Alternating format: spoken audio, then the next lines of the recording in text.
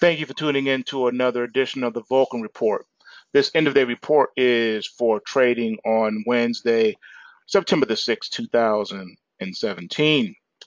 Truth be told, I really don't even have time to do a video.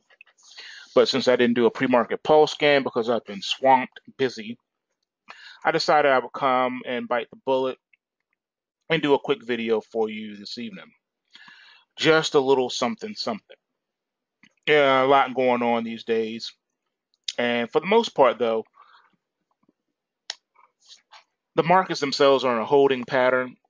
It's really there's no change from yesterday's chart, technically speaking, across the board. Just not a lot to talk about, to be honest with you. But there is something to talk about in the crypto space. Been doing a little bit of digging, and I'm shocked at what I have uncovered. I wanted to also show you some things with the charts, but I'm unable to at the moment because I've been in the lab most of the day working on algos and I'm not finished yet. I still have a lot more work to do. So I'll just tell you what I'm working on, and then once it's ready, then I can show you. Like Mama used to say, I can show you better than I can tell you. The first thing I want to talk about here, let's just get some things out the way. All right. Right now you're looking at the silver chart. You see it's not too much to talk about. Very narrow trading range where that we haven't moved. We really haven't moved. So the numbers have not changed from what I gave you on yesterday's end of day report. All right, taking a look at gold, you'll see it is the same thing. There's nothing changed. This is just where we are. Ain't nothing happening right now. Same numbers that I gave you for the week are still the same numbers for the week. Nothing has changed.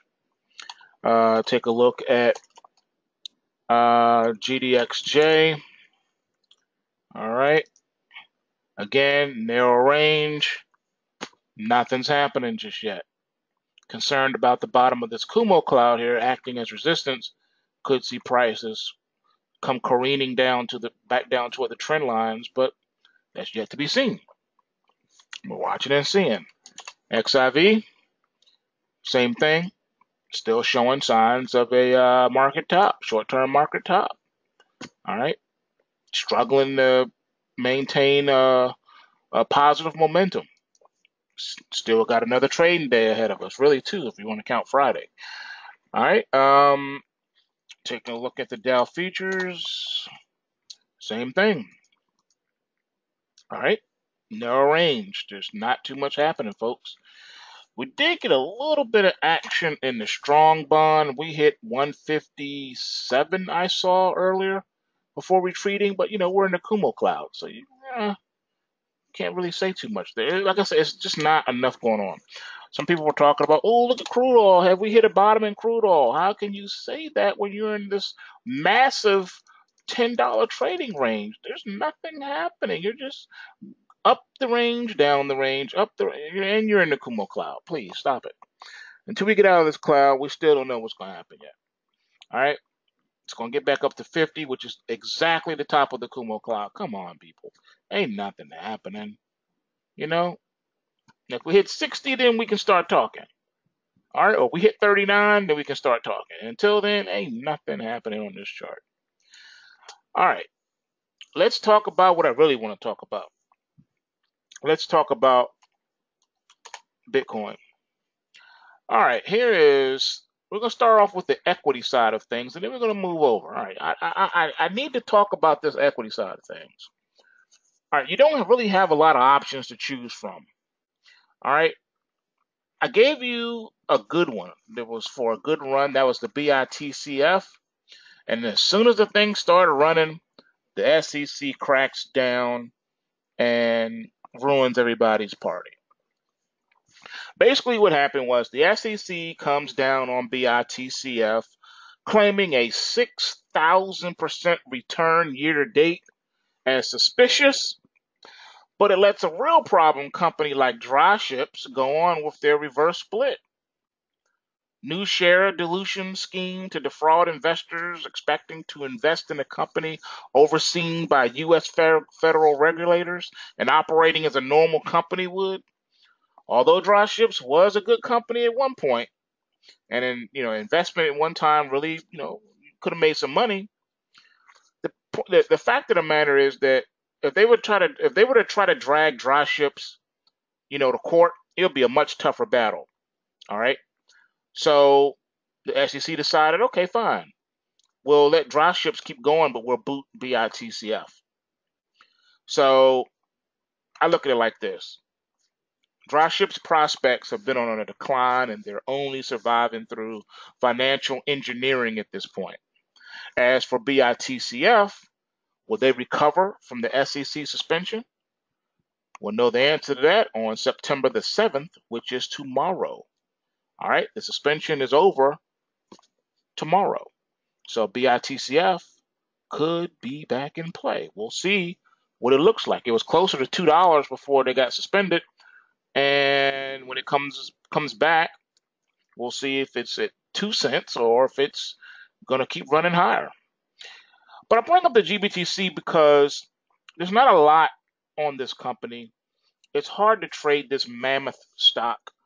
The price swings are beyond the scope of most investors out there. Cannot handle such gyrations, hundreds of dollars price swings at a time, up and down. It's just too much. Now I've been ringing the bell on this since it was $200 and $300, and back then that was still high, still expensive, and since then it's gone up to $1,000 since I've been tracking it here on the Vocal Report for you. Some of you have made a fortune in that stock. Congratulations to you. Way to ride those pulse waves. However, for most people, this is beyond their scope. So you don't really have that many options on the equity side of things if you want to participate in these markets. So what do? You got GBTC, which is the big mammoth, or you have NVIDIA, which is the second behemoth in this space. NVIDIA has been going straight up, so it's a little bit more affordable than GBTC, but still out of reach for most people, right? So you have a little one here, AMD, Advanced Micro Devices, but it really hasn't been trading and tracking the Bitcoin that well. All right. So if you put money in this one because it's more affordable, you really wouldn't have gotten the lion's share of what Bitcoin has done. What you needed was the BITCF, which it doesn't appear anymore because it got up to 315. I'm sorry, it got up to 315, folks. $3.15 before it got halted. It was tracking Bitcoin beautifully. All right, so this is one that's good. This is the baby GBTC for you, BITCF. But then we're also watching BTCS. Now BTCS here has been kind of tracking Bitcoin pretty good too. All right, it's another little baby here. But then you also got the BTSC. BTSC has not tracked Bitcoin very well at all. It hit a high back here during the week of June the 5th of 2017. It hit 20 cents, and since then it has not been back. All right, just last week you got down to, 3 cents. All right, despicable. But it is the most widely held out of the baby Bitcoin. I call them baby Bitcoins. The baby Bitcoin space. All right, it is the most widely held out of them. So where does this leave you? Most people put their money into this one. Now, a while back, someone had sent me some information about this company, and I looked into it, and it didn't sound so good. I did a little bit more digging, and I found out that some of the progenitors of this company, I think one of them was a lawyer who got disbarred. Okay. In addition to that, they're using a shell company to trade this thing. So this is not even an actual company. It's a company of a company. All right. It's a shell company that was created by another company. And when you look at the paperwork for this, it looked like it was put in Florida. Then there's something in Massachusetts. You can't even really find the company. So all kind of red flags are going off on this one. All right, all types of red flags. And the fact that it's not tracking Bitcoin at all, it's not even benefiting from the growth, the exponential growth of the blockchain space. At least do that. Nvidia has been going gangbusters in that regard. Why can't this one? BITCF was going gangbusters before the SEC said, "Oh, halt it, halt it, halt it. That's moving too well." All right, GBTC, they didn't halt that. They letting that one run. That's been tracking Bitcoin very well too. So when you look at the paperwork of the BTSC, it don't look it looks really fishy, folks. And I think a lot of people are going to lose money at the end of the day on this one. I don't like this one, for that matter. You have your liquidity, but you're not moving and it's not tracking right.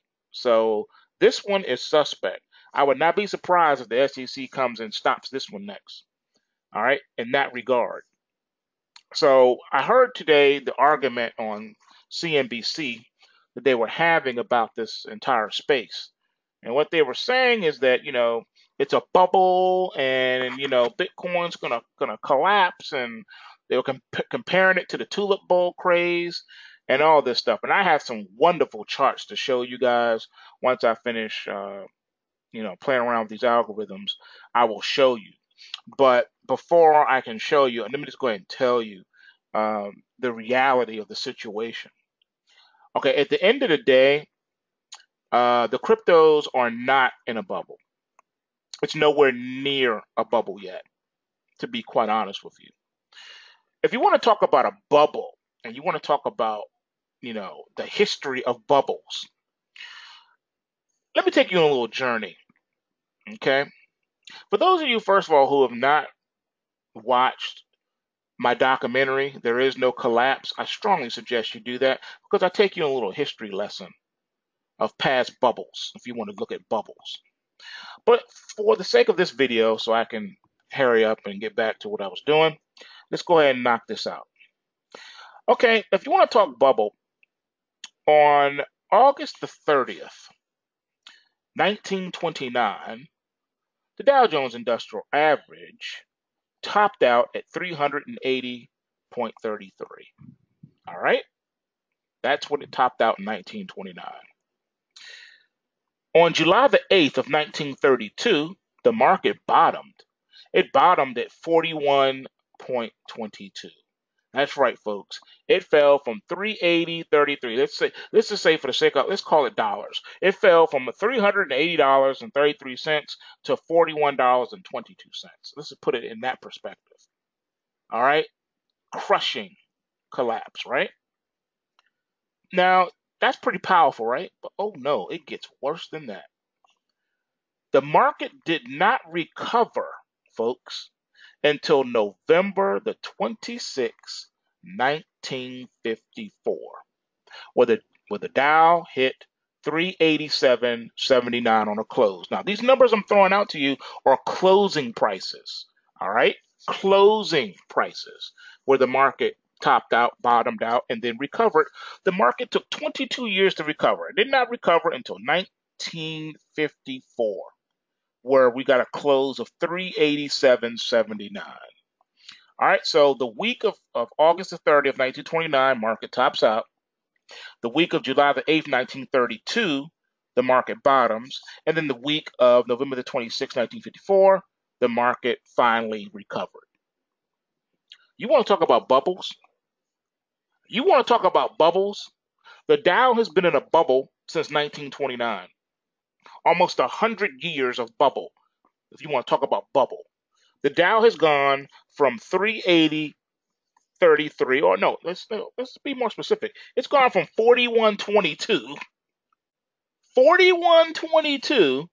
to 22,000. So you really want to talk about a bubble? You want to go there? You really? We're talking about a bubble? No, the Dow isn't a bubble. The Dow has been in a bubble since July the 8th of 1932, where we hit 41.22, 41.22. So if you want to put it in dollar perspectives, if you want to be funny, you can say the Dow started at $41.22 and it's gone to $22,000. Now you do the exponential math on that one and tell me what you come up with. You want to talk about bubbles? Okay, Bitcoin ran from 10 cents to $5,000. 10 cents to $5,000 is hardly a comparison from $41 to $22,000. All right? Since you want to put it like that. All right? The stock market is the real bubble, folks. That is the real bubble. It is not even finished inflating yet. It still has more inflation to go. All right? Who knows when that thing will ever so-called pop? Because it was designed to be a bubble. The stock market is designed to go up, just so you know that. By its design, it can only go up. Yeah, it goes down, it stops, it retraces every once in a while. We have a quote-unquote bear market. But you know what? The design of the market is always to go up. That's why no matter how low the stock market goes, it always recovers, folks. No matter how long it takes, it always recovers because by its design, by its very nature of its design, it's designed to go up. That's what the stock market does.